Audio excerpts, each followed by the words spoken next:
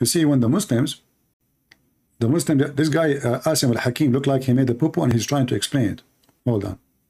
Okay, they also, some say that you have that verse in the Quran, in Surah At-Taubah, yeah, that to kill the kafir or the kafirun.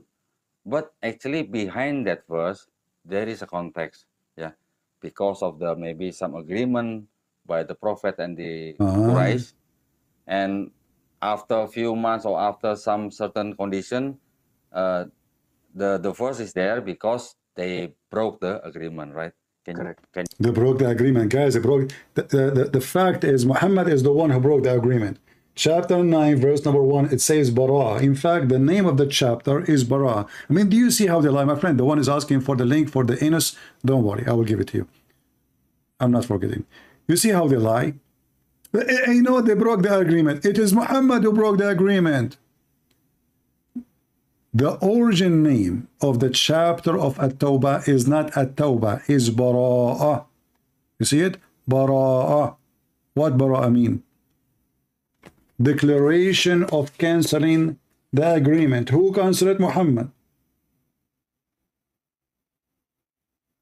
And he gave them, he told them, next Hajj, I don't want to see any one of you.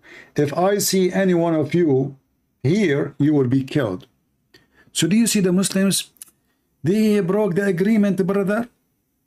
They broke the agreement, you know. Next Hajj, 4 months from now, or, you know, depend in the period he's giving them.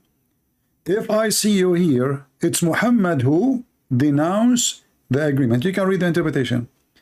So when the Muhammadan, they try to fool you, they do their best. And they depend always in your ignorant. So they can lie.